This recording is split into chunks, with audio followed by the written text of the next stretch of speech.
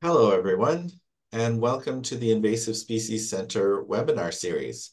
My name is David Dukevich, and I am an entomology technician at the Invasive Species Center, and I will be your moderator for today, tackling invasive forest pests through community science.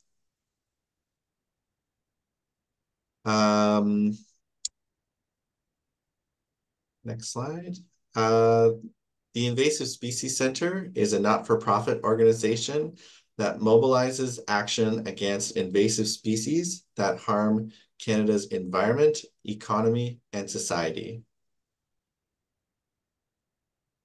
We've got a lot of great invasive species resources on our website, including invasive species profiles, best management practice, and more.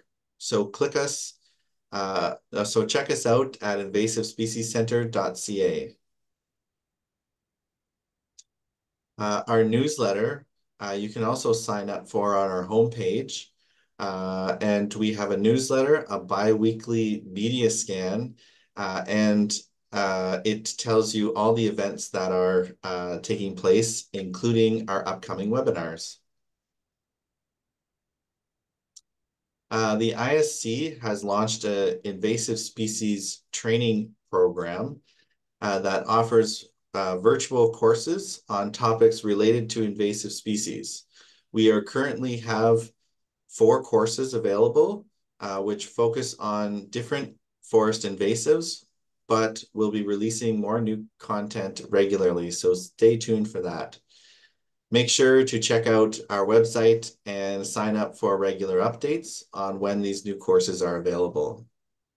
Before we start today's webinar, I just want to bring up a couple things. So there'll be time for questions at the end of today's webinar.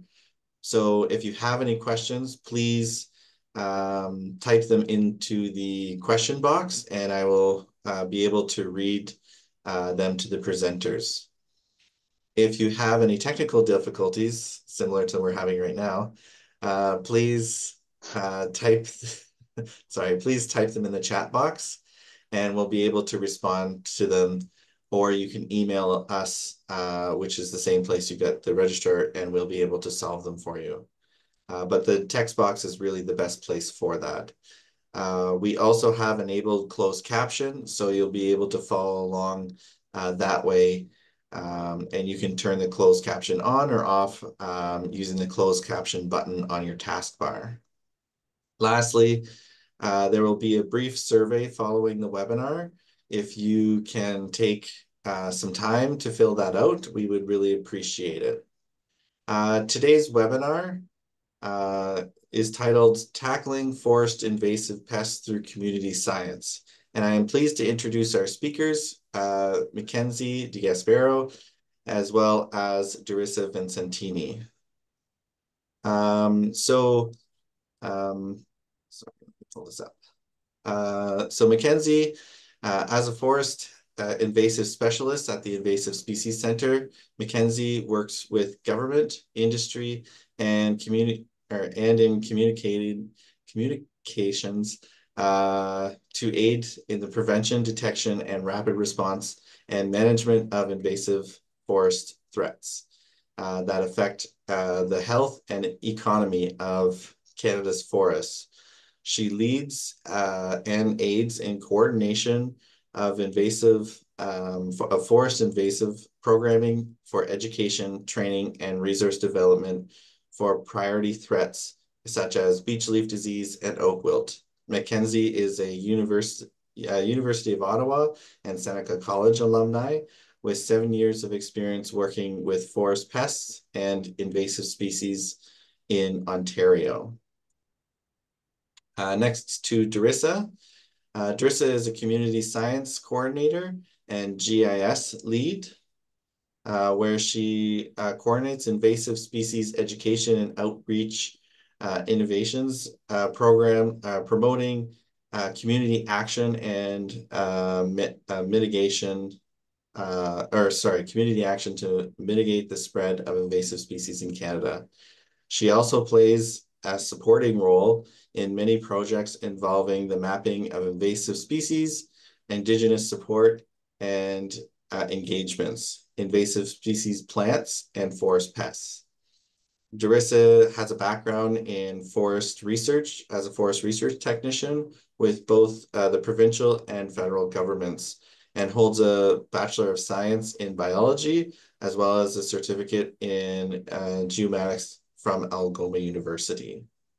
So I'm going to hand this over to Mackenzie. So yes, if you have any other questions, let me know and type them in the chat. Thank you. Thank you, David. Sorry about the technical difficulties. That was me. I thought I was missing a slide and then it glitched on me.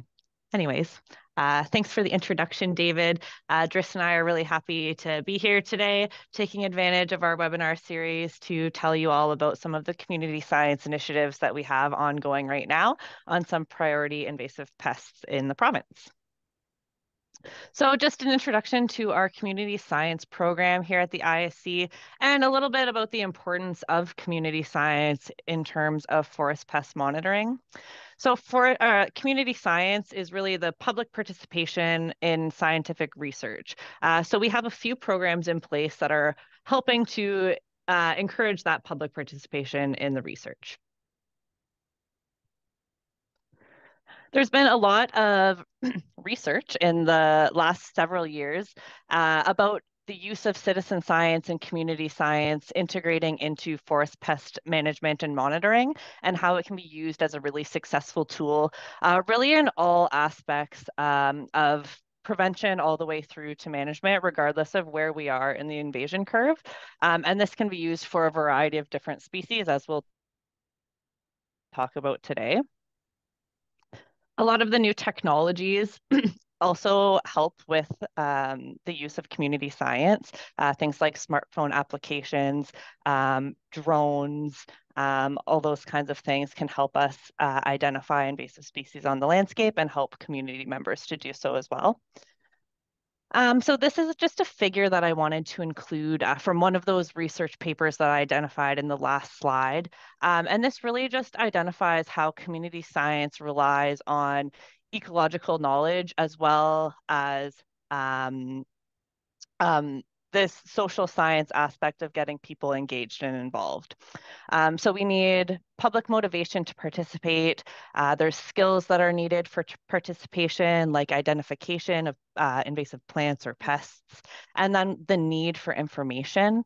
So you can see on this figure that there's different motivators and the skills required, and things kind of change depending on where we're at in the invasion curve.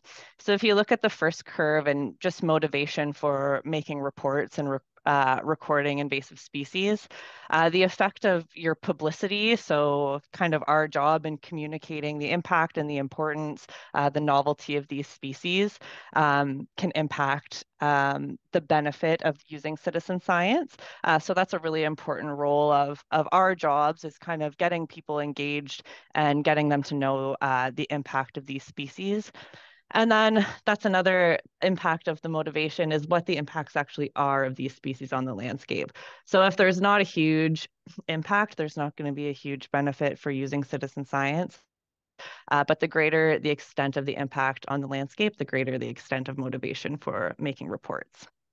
So you'll see that a lot of the species that we're focusing on in our community science project pose a pretty great impact and a pretty great risk to the forests of Ontario.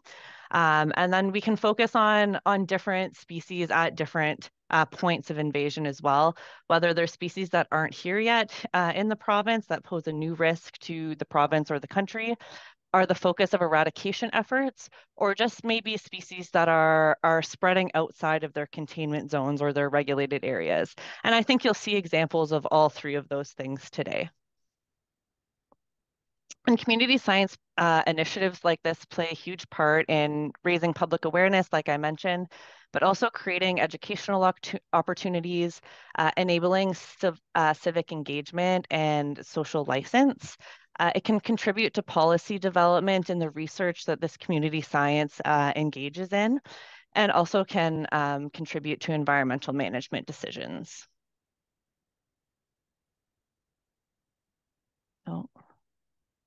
Okay, and then I will pass it over to Jerissa to talk about our first community science initiative. Awesome. Thank you, Mackenzie, and thank you, David, for the introduction at the very beginning. So I'm going to start off with talking about the Hemlock Woolly Adelgid Monitoring Network, which is kind of one of our bigger and longer standing projects.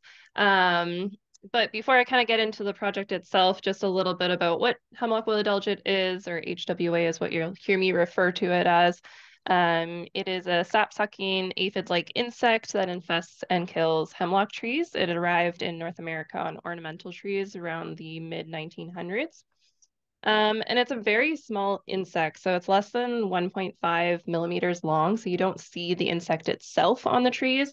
But what you can see and what you can look for is the waxy wool that they produce to kind of protect themselves and protect their eggs. So there's these round woolly balls, and they look like mini cotton swabs almost, or like the tip of a Q-tip. Um, and this little insect can actually cause tree mortality within 4 to 15 years, depending on kind of other environmental factors and the health of the hemlock trees. Next slide, please.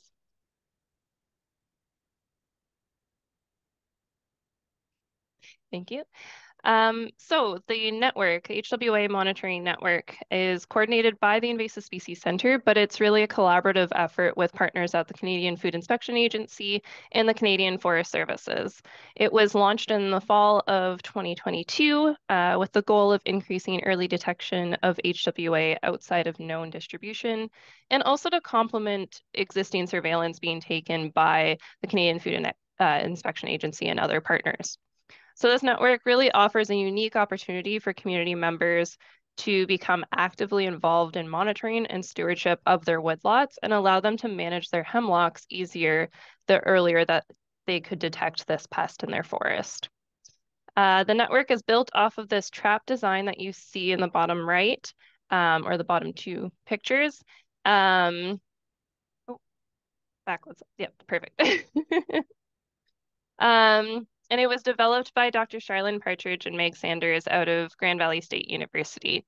It's consisting of a 3D printed trap that includes kind of a base and then a top, and it holds 4 microscope slides that are dipped in petroleum jelly. And this acts as an interception trap. So because HWA is so small, when it's in its mobile stage, it can get blown out of the trees by wind, and then as it falls, it'll hit the trap and then get stuck. So that's why it's an interception trap. So the participants of this network were asked to set the trap out near or under a hemlock tree on their properties for 2 months, and then periodically check it at least once a week to ensure it was still intact.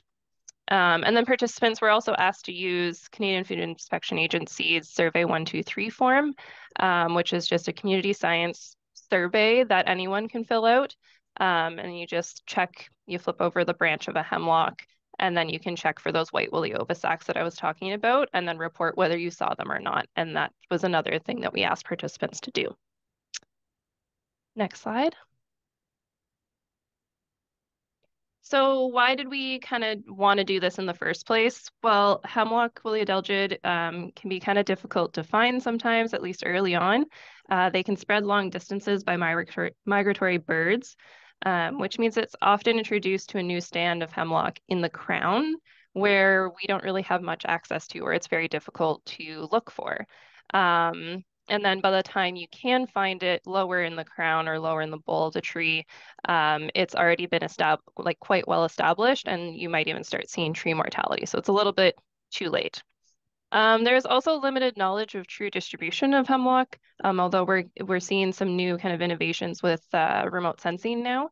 But this project also gives us kind of access to that knowledge on private property, especially in Southern Ontario, where it is primarily private land. There are also limits to kind of capital and resources from our partners, with having to split their resources amongst other pest pressures that they're seeing across landscape and other things that they have to keep an eye out for and surveillance. And then also there are other tools for monitoring HWA, but they can be labor intensive, like ball sampling, or require expertise like sticky traps and visual sampling to be able to actually identify HWA. Whereas the traps that we use, that 3D printed trap, is a great option for community scientists because they don't have to be the experts themselves. Next slide.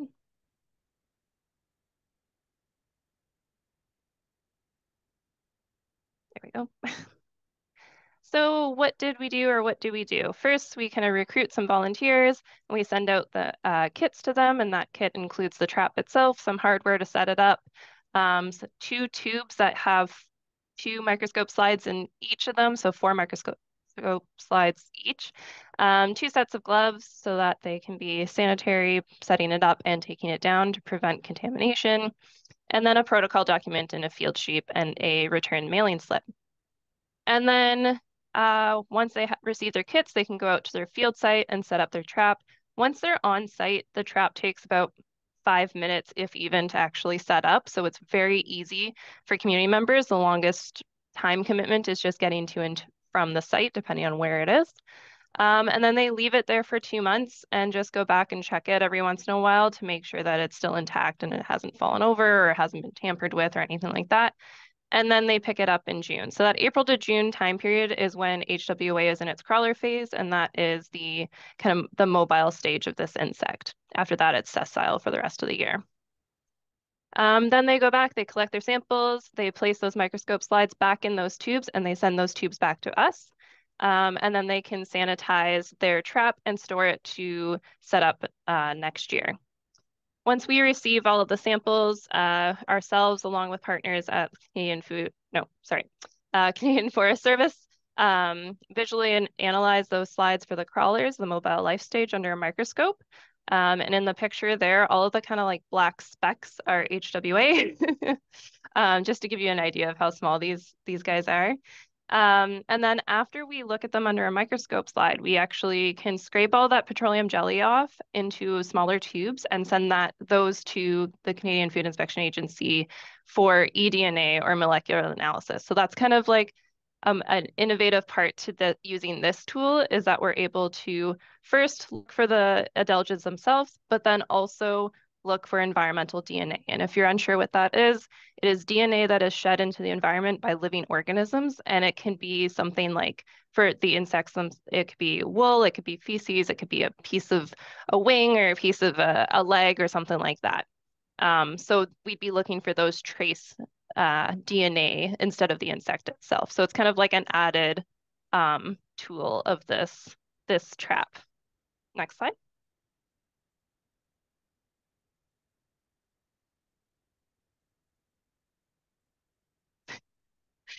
So in 2023, we launched our pilot and we set up we deployed 50 traps and had 50 volunteers. We received 44 samples back, and that is one thing I will note with community science is you don't always receive all of your samples back because they are volunteers. They're doing this voluntarily. They're not paid to do it, and they also aren't maybe trained, and things come up. So I think 44 out of 50 was a really great number for our pilot year. Through visual analysis, we had 2 suspect positives, and we notified CFA immediately, and they went and kind of did a ground survey at both of those sites. One was confirmed on site, and the other one was not. The one that was not, there was only a single individual on the slides, and we think that the trap was installed upside down as well. So that might have limited the amount of adelgid that we were able to pick up, or because it was installed upside down, that individual was kind of smushed into the petroleum jelly a bit more. So it could also be a look-alike that wasn't adelgid.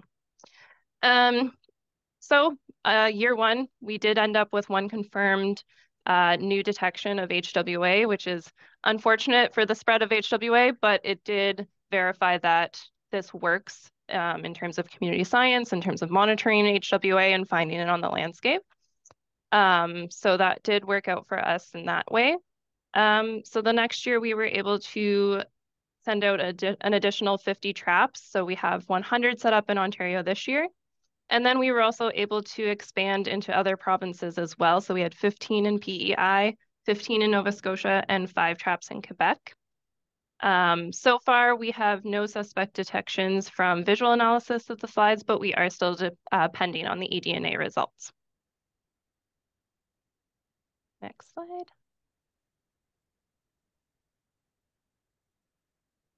And this is just a map to kind of give you an idea of where we did target. Like I said, we were looking for areas of kind of past where we know HWA is, but we wanted still high risk areas. So within the area of where HWA might end up.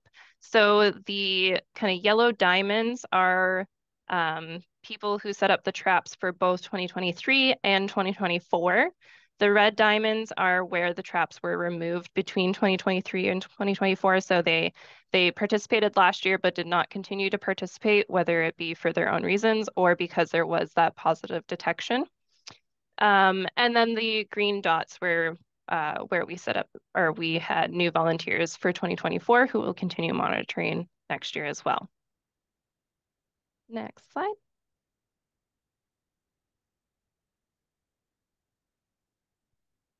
So lastly, kind of some of our next steps, it has worked as a broad scale monitoring program using community science to look for the HWA on the landscape and, you know,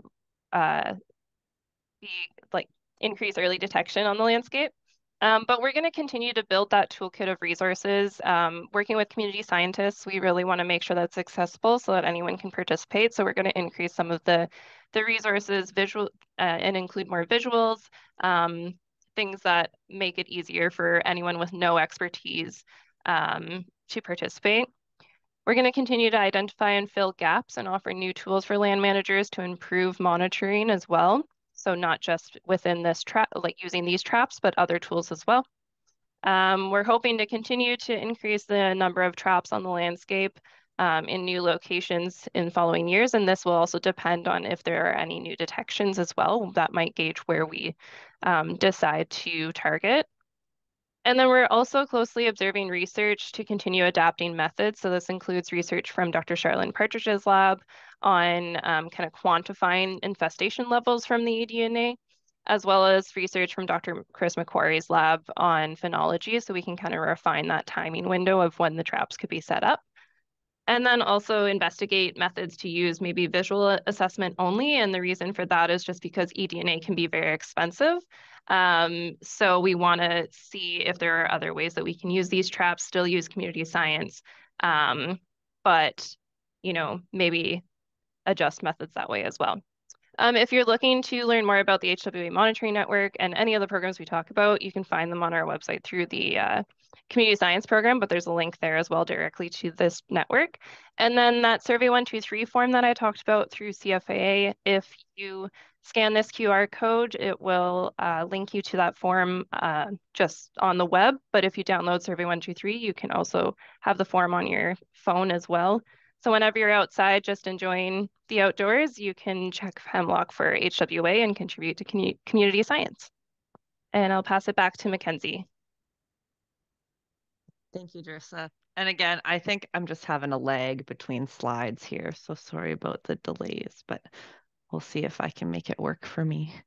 Okay, so I'm going to talk about two community science projects.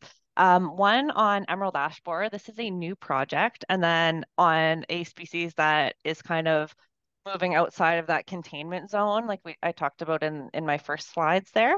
And then next, I'm going to be talking about beech leaf disease. So this new emerald ash borer project, it's a new 3-year project that we're starting this year to increase public awareness on the impacts of emerald ash borer and also the importance of genetic seed diversity for ash species. And we're hoping to continue to work with partners to support the long-term ash viability in Ontario through community science seed collection. So as I mentioned, this is a 3-year project that aims to inspire, empower, and motivate a province-wide network of volunteers to scout, map, and collect seeds from living and remaining black ash trees on the landscape.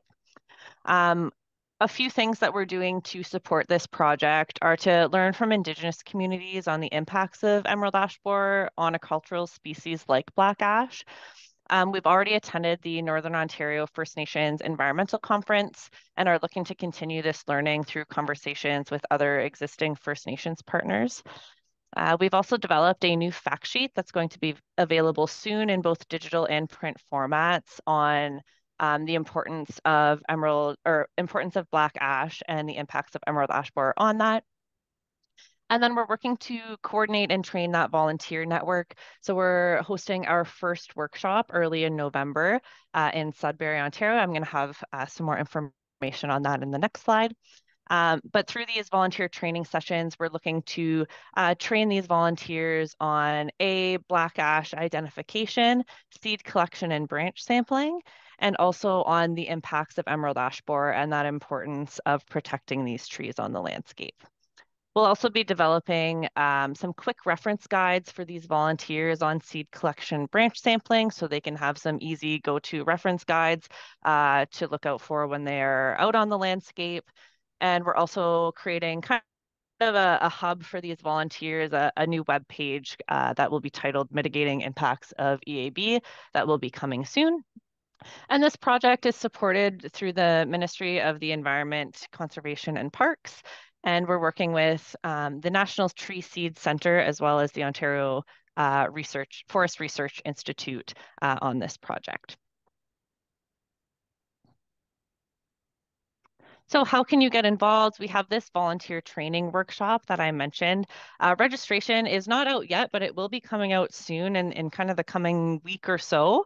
So this workshop is going to be taking place at Science North in Sudbury on Saturday, November 2nd. And as I mentioned, we'll be learning kind of the latest and greatest information on emerald ash borer and ongoing black ash projects.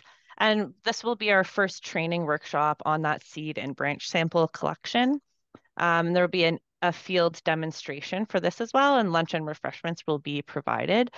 So if you're interested in joining this community science initiative, we're targeting our first couple of workshops more in Northern Ontario, kind of at that leading edge of emerald ash borer, but there will be future workshops. As I mentioned, this is a 3-year project, and we're looking to host workshops over those 3 years.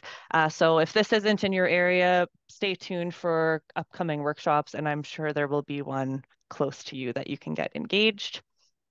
If not, you can join the Black Ash Inventory Project wherever you are in the province. We're using an iNaturalist project to help map current locations of black ash. So you can use kind of our online hub once that's available to learn about ash tree identification. And then when you're out on the landscape yourself, you can help to map where black ash is in the province by using this iNaturalist project. These mapping projects help us to kind of use our funding effectively and target our more vulnerable or high risk areas. So even if you see one ash tree and report it, it still is really valuable and important to our work and for us to be able to use our funds in the most effective way.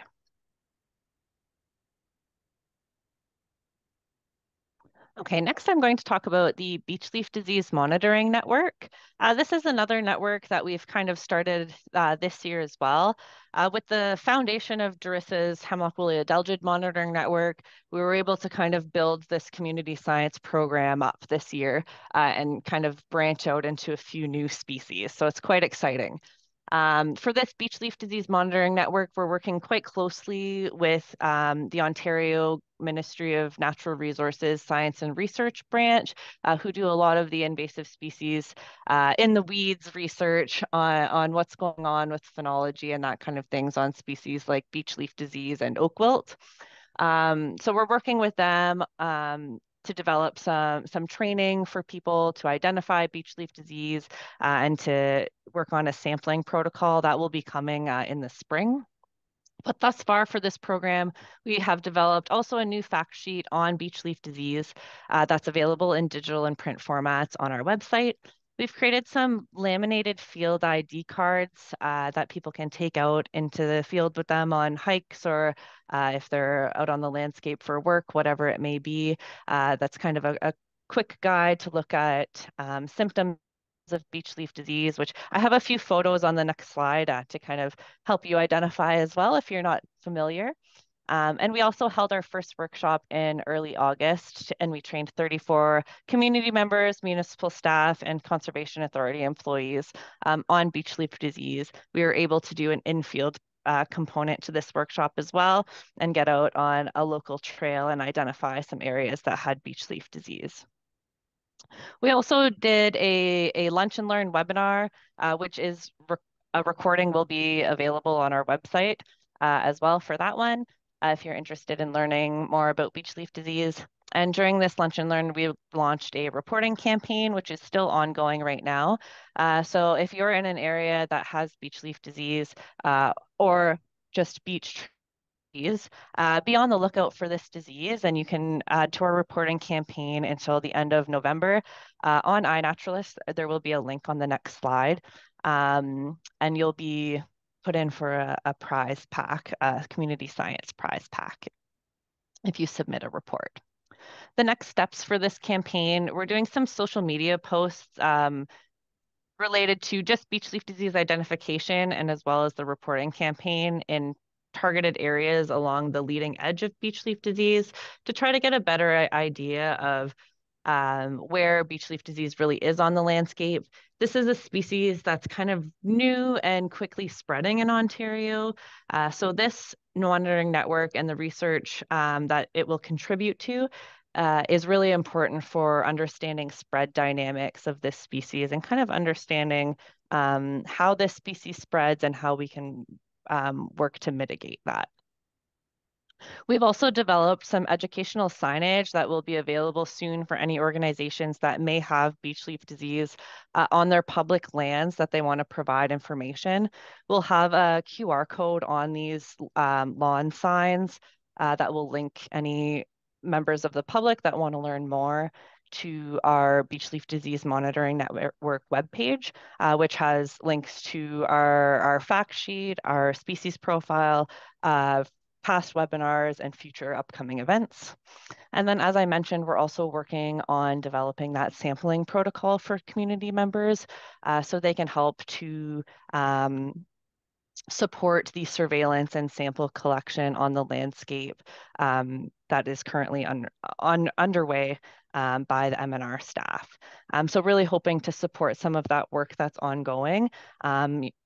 For these types of projects, the on-the-ground work is really laborious. So having community science be able to support that is really, really helpful to the people that are doing the research.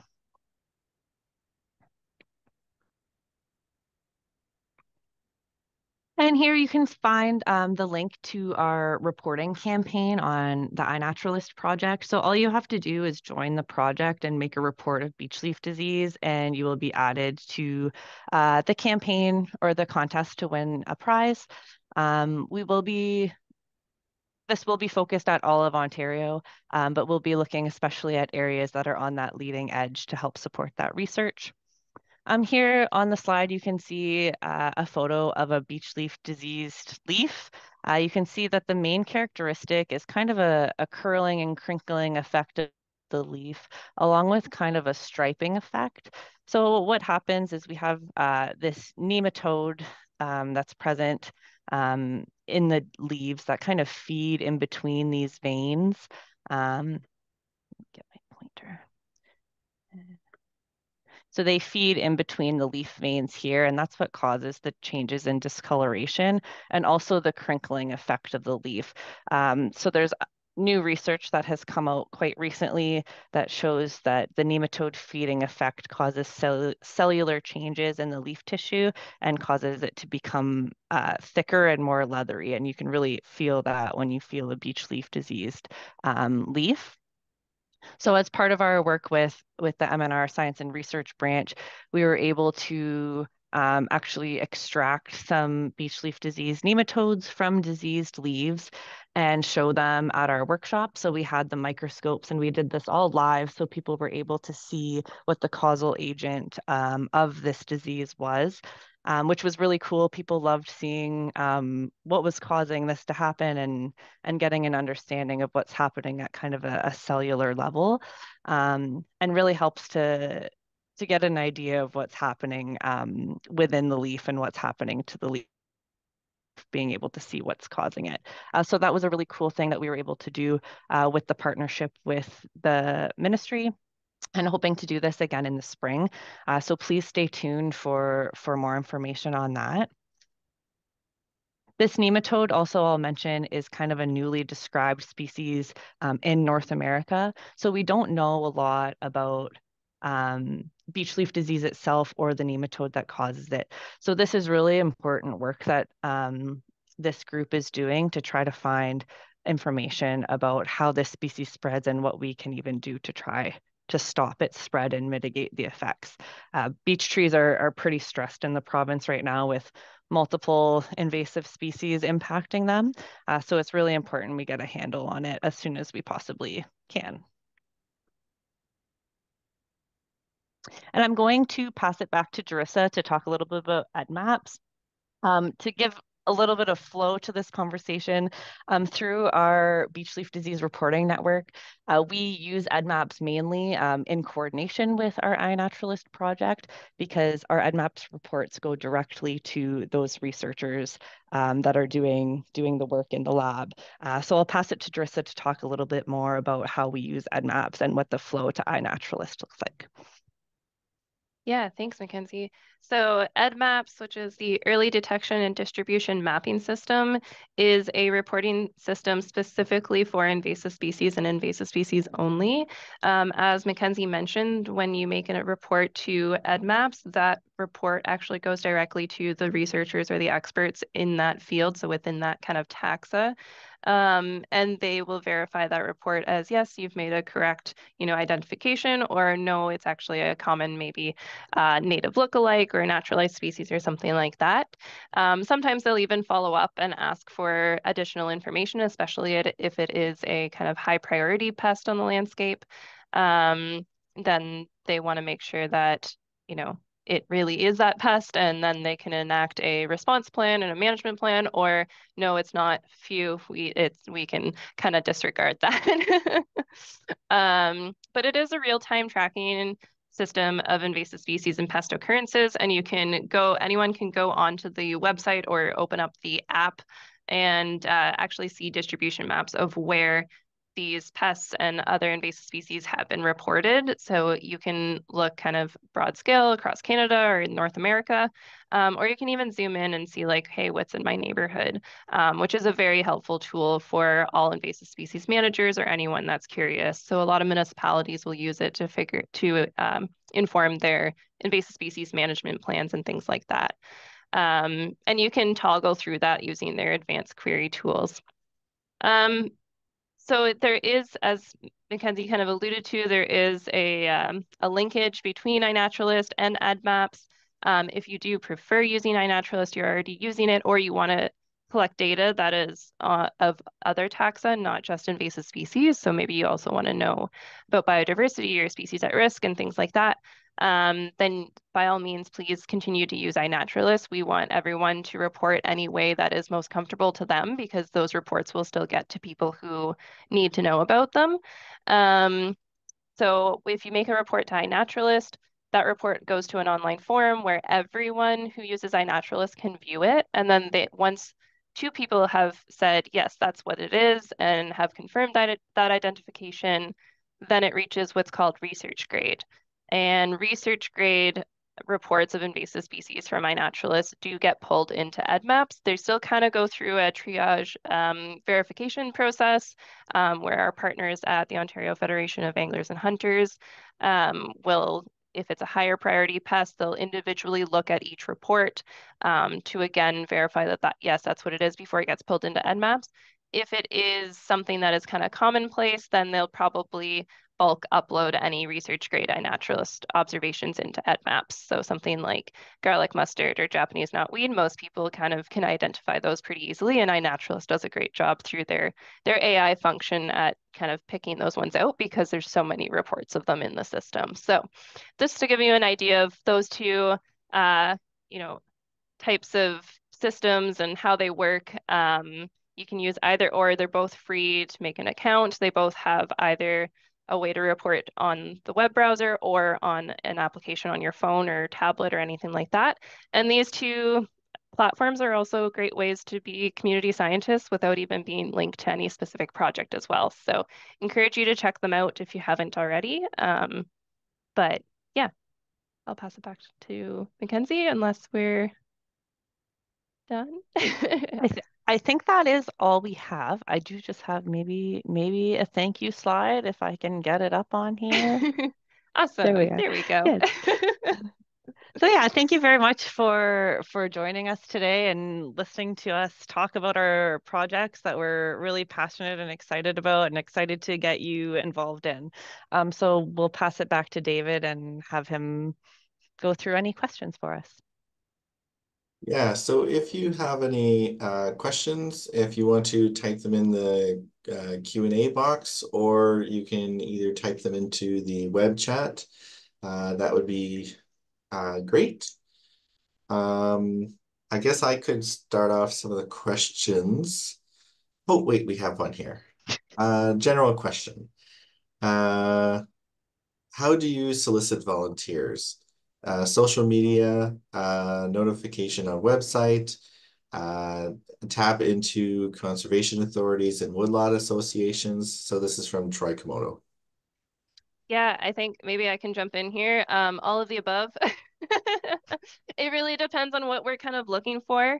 So for example, during the pilot year of the HWA monitoring network, because it was a pilot and we just had a really robust protocol, but not really any visuals yet, we wanted to target an audience that was a little bit more invested in invasive species already and maybe had a little bit more expertise. So we only reached out to our partners at Ontario Woodlot Association to kind of reach their members. And then we also reached out to our municipal community of practice to reach conservation authorities and municipalities. So it actually was a program that targeted both general public as well as municipalities and professionals in the field as well.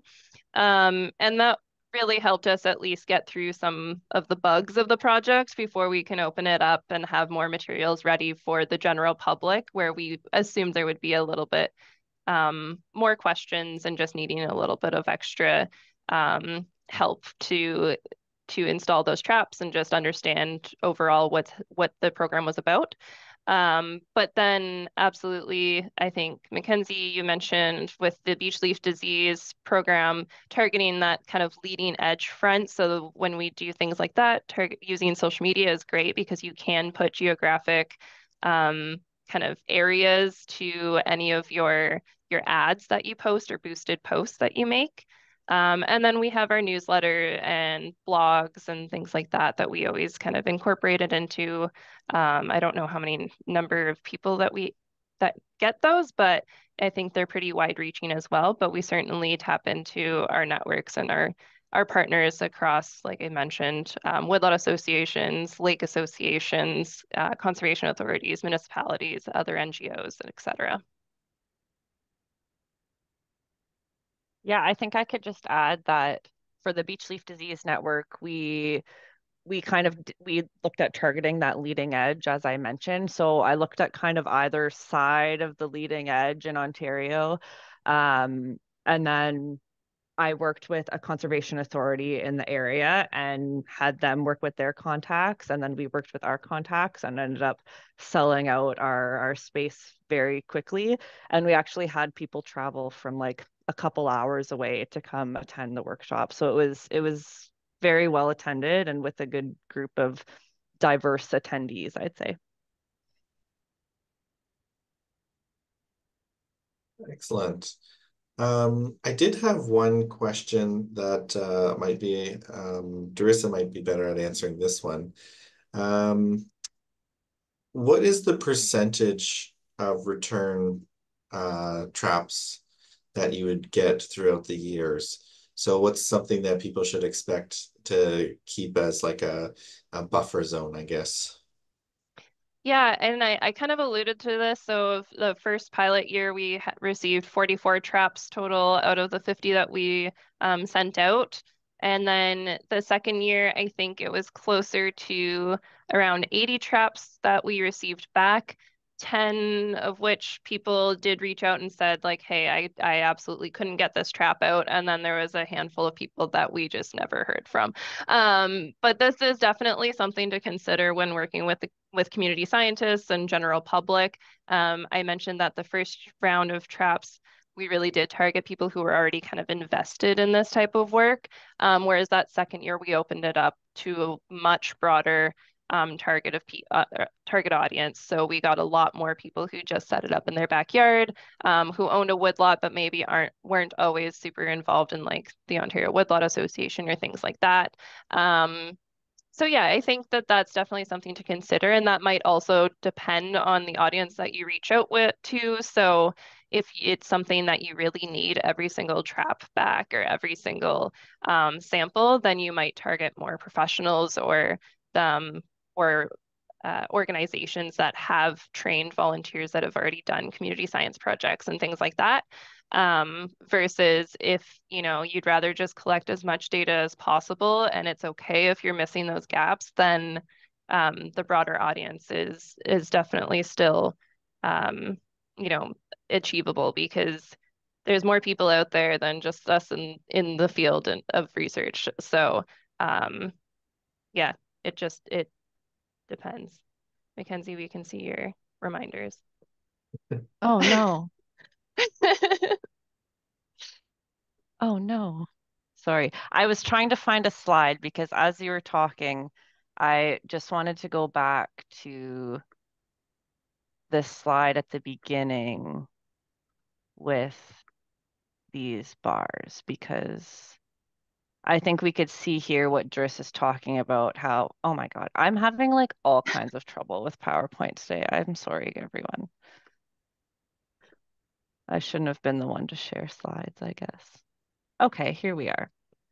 So you can see that the motivation for making reports can be impacted by a variety of other things that we can have input into these things, um, which is things like targeting your audience, things like talking about certain impacts that people care about, talking about environmental impacts to certain groups and economic impacts to other groups. So it's really like kind of modeling your response to your audience to get them involved in kind of the way that you want. Yeah, absolutely. I agree. Um, my next question probably would be for Mackenzie. Uh, when you're mapping ash trees, are you targeting all ash trees or just seed producing trees? That is a good question. I would say all healthy ash trees. Is that right, David? I'm gonna flip it back to you. Okay. I think the main idea is to get seed producing trees, but if there are some residual ash trees left available, so I think when it comes to Southern Ontario, especially in that area, you're looking for both healthy and residual trees or trees that are able to produce ash seed, which usually takes a couple of years before they can actually produce seeds. So.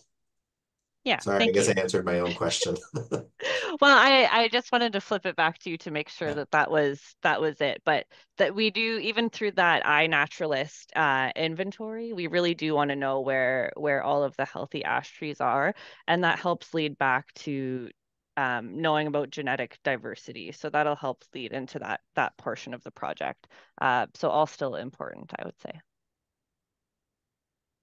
We have another question in our chat box here.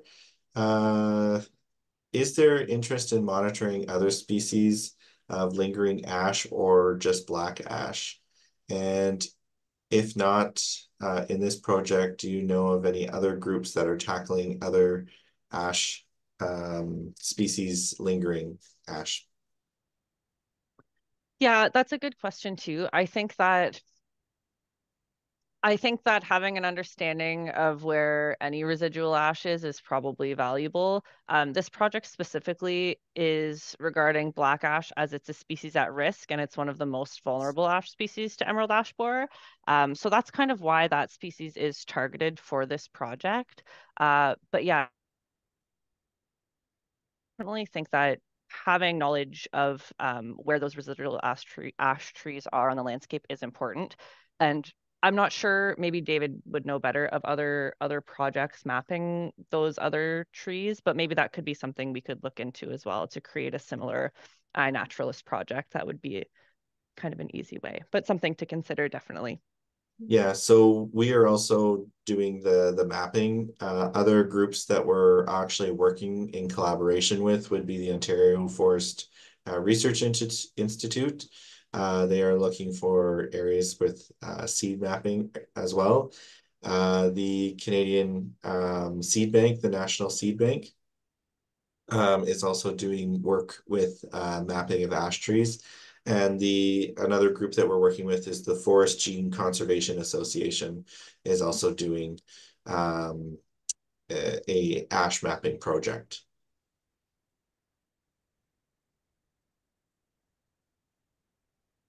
So I'll put a last call out for questions. If you have any questions you want to add in there. Um, I guess one final question for me would be, Mackenzie, you said you have a beech leaf disease contest. Is there any other places besides the webinar that you can find the link to the contest for people that want to participate? Yeah, you can find it on our website on the Beech Leaf Disease Monitoring Network website. And you can also search the project on iNaturalist. So all you have to do, if you know where there's a beech tree with beech leaf disease and you want to like get out and join right now today and get in the contest, all you have to do is make a report as you normally would any other iNaturalist observation, and join the project.